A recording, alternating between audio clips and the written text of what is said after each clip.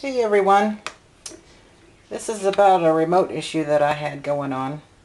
It was a little remote for the Duraflame heater. It's got a little fireplace on it. Winter's coming and I really want it to work, the remote. And it was broke. I had dropped it and the slider was not wanting to stay on. I looked all over online and there was different ones for with bobby pins and this and that, but I couldn't find any for the sliding remote.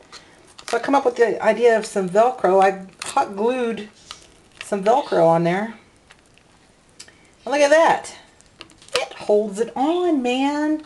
That works like a charm. I'm so happy about this. I had a rubber band around this and it was just so aggravating. But remember y'all, hot glue is hot. So you want a little tool of some kind. What you want to do is cut it longer on that one end there. It goes on the compartment, and then the short end over here. You'll figure it out. It's pretty easy to figure out. And then, but remember that the hot glue is hot. You want a little tool because this one is thin. You don't want to burn yourself. But yeah, isn't that cool? I'm going to do, I think, another remote that I'm having issues with for the stereo. I hope that helps somebody else because it solved a problem I had going on. Enjoy. Later.